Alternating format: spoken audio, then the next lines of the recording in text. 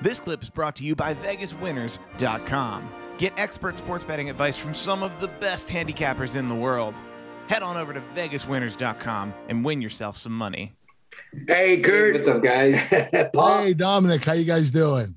We're doing wonderful. Thank you. Very good. How Welcome about you to guys? the Kurt Angle Show. Thank you for having us. Thank you. Yeah. Thanks for being on, my friends. All right, we're going to get started. First question, Ray. You grew up in the professional wrestling business. We're pretty much born in this business, weren't you? Yes, pretty much. At a very young age, I was introduced to Lucha Libre. Yeah, my mom's younger brother, Rey Mysterio Sr., is the person at fault for bringing me into this world of wrestling.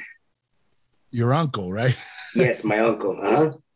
Yes. Very cool. Well, listen, Ray, you started wrestling at the age of 14, and it gave you all the experience that you could ever want. Was there anything outside of wrestling that you had ever aspired to be, or was it always wrestling? Not really. It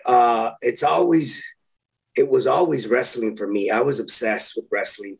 You can only imagine growing up in the world of Lucha Libre at a very young age. It was literally like seeing these superheroes with masks that they covered their identity. You weren't able to see them.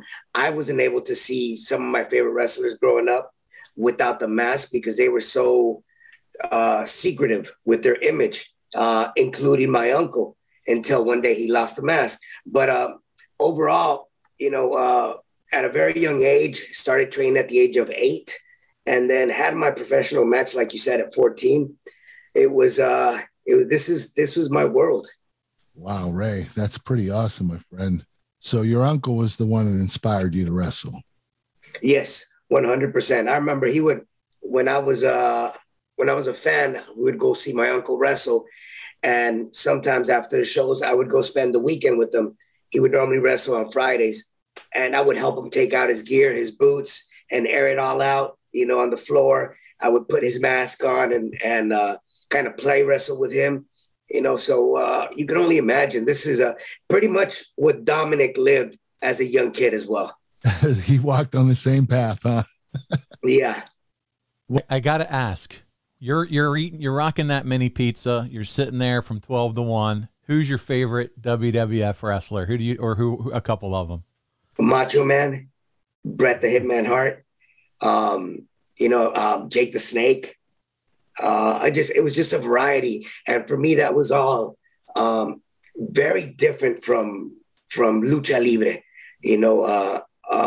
These were like characters that were developed like seeing a movie. These were beyond realistic, and they were huge. At the time, they were huge. So again, because of the weight, and just because to me it was impossible. It wasn't even in my